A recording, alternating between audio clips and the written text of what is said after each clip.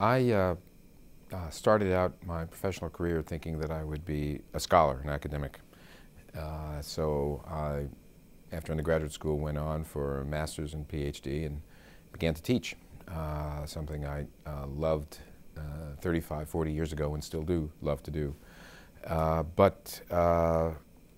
as I was pursuing a scholarly career, I also was interested in public policy, and I thought I'd just try government service for a year or two.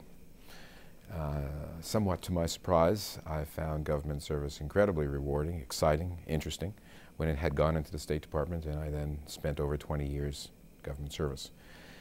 I retired from government and found my way back to the university, where I have been for the last 13 years at Georgetown as dean, and have been enjoying that immensely. Throughout this whole period, I think I was motivated by a substantive interest in international security, international relations generally, and by the desire to do service, and that still motivates me. When I look at the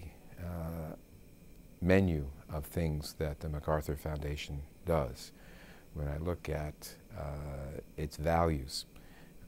its commitment to improve the human condition, its fundamental optimism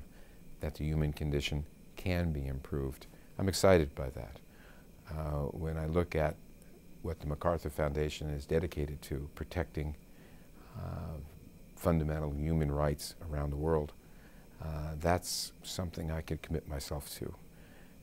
When I look at the individual projects that the MacArthur Foundation funds and supports internationally, domestically, in the city of Chicago, I see values, substantive issues that fascinate me and that I believe in and that I would like to be part of in terms of promoting those values. I think that I have a reasonable appreciation for the foundation, and that appreciation is for an organization that is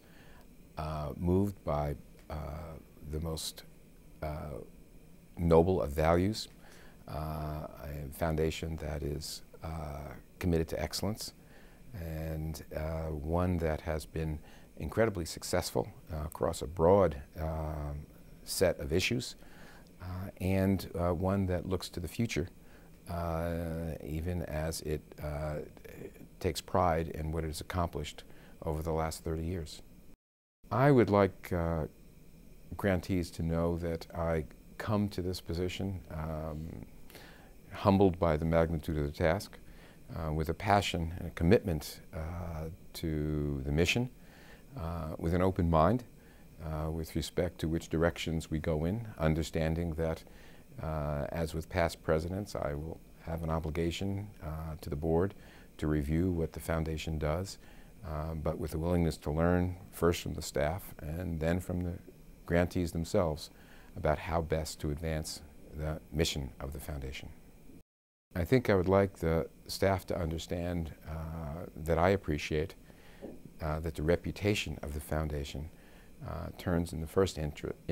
instance on the staff and its professionalism, its integrity, its hard work, its commitment to excellence and to the mission, and also, of course, to the board, that I will be looking to the staff to be educated, and I will be looking to the staff and relying on the staff to guide me in my leadership position. So I'm looking forward to meeting them. I'm looking forward to having them tell me about the new directions that they are interested in moving with the foundation.